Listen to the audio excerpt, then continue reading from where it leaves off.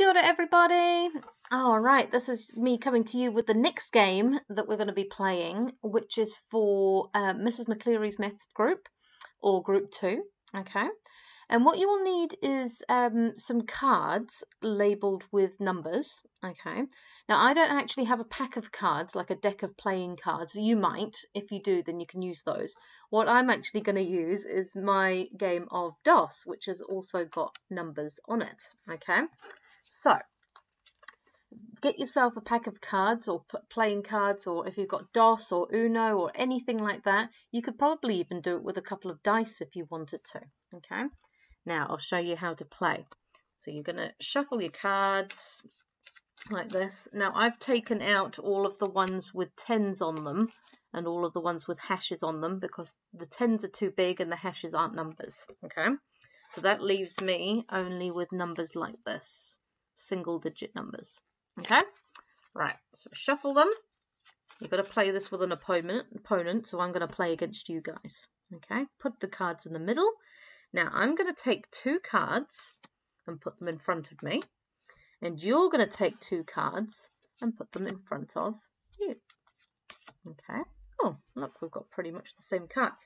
Now, what we need to do is we need to rearrange these cards to make the biggest number. Okay. So at the moment, I've got 25. But if I shuffle these around, it makes 52, which means I've got a bigger number. Okay, now same with you guys, you've got a 5 and a 2, okay, so if you have them like this, you've got 52, but if you swap it over, you've got 25. Which one's the bigger number? Tell you what, we'll swap it back round. Oops. And there you've got the biggest number, right? Okay, now the idea is that I am trying to get a bigger number than you, okay? Now, at the moment, we've got the same number, so no one gets any points, okay? And I've got a little scorecard here. So, we take those cards, we put them underneath, there we go, like that, and deal out 2 more cards. Ooh, I've got an 8 and a 4, you've got an 8 and a 7, okay? Let's see who can make the biggest number.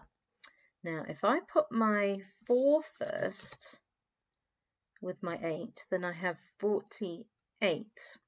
But if I put my 8 first, I've got 84. That's the bigger number. Now, with you guys, you've got the 8 first and you've got the 7 second. So you've got 87. If we flip it around, do we have a bigger number or a smaller number? 78. You've got a smaller number, so we need to put the 8 first. We put the biggest number first. Now, guys, what's bigger? Is it 84 or 87? Which one is bigger? That's right, 87. You get the points. So whoever wins gets 5 points. So I write down a 5 in your spot, and you won that round. Now we put these cards all together underneath and we try again. 2 for you and 2 for me. Okay. Now you've got 1 and 1, so you can't rearrange them. It doesn't matter which way they go. It's always going to be 11. Okay. Now I've got the choice between 52 or 25. Which one's bigger? That's right, 52. And who's got the bigger number, 11 or 52? Me. I won that round. There we go. So now we're both on 5 points. All right.